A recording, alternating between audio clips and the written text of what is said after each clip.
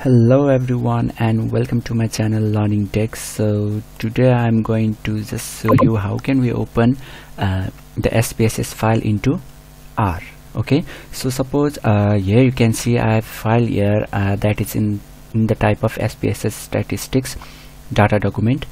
So I want to open this data set into R. Okay, so how can we do this is that for that just open Rstudio.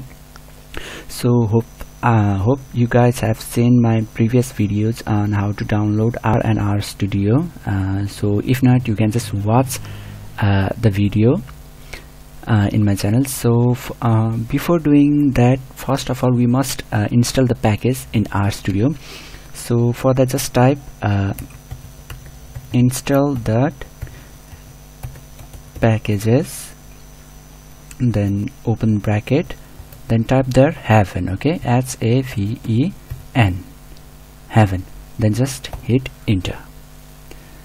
Okay, so the package Haven successfully unpacked the MD5 sums checked. Okay, so this package is already installed once again. Okay, so this is showing because I have already installed the Haven package. So after doing this, then you can just simply import by clicking here. You can just see here the button import dataset. Just click there, then just click from SPSS. Okay, you can just see here from SPSS. Click on there, then or you can just type the code preview given here. Here is the code that is given. So let me browse the file. Okay, so the file is in the desktop. Okay, so here accident, we can open. Okay, so in next method you can just type the code that is given here. Okay, the location of the file, or simply you can just browse the file directly here, then just import the file. Okay, so now here you can see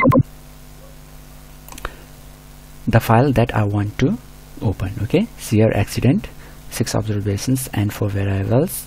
Okay, you can see here 6 observations and 4 variables. Okay, so in this way we can just import the SPSS data file or data set into Rstudio. Okay, if the video was helpful for you guys, please like the video and hit the subscribe button. Till then, thank you very much.